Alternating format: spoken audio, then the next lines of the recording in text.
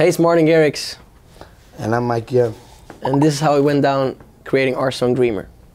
I saw a video of him performing. I think the whole world saw that video. It just instantly gave me goosebumps. If you turn on the radio nowadays, you don't hear a voice like his anymore. And I miss those voices in music. And long story short, reached out to him. We met in New York. We connected. They said Martin Garrix. And my kids were nuts.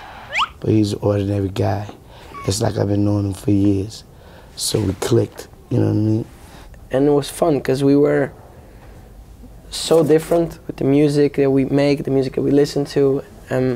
What actually surprised me, we had so many things in common. I can't work on a song if I don't connect with someone. And we met in New York and I was like, okay, let's go to Amsterdam. I was flying.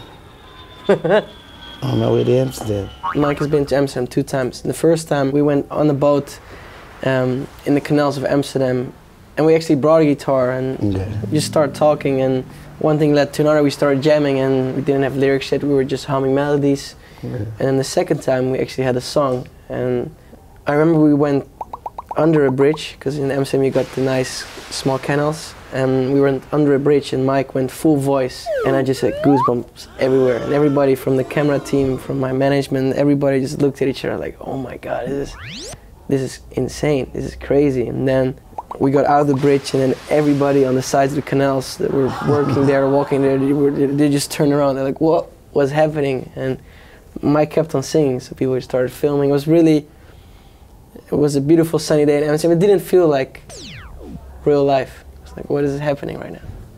For me, my favorite lyric is the first one. It's, I'm a dreamer, don't tell me not to dream. I feel like we're all dreamers, and you should not be limited by anyone.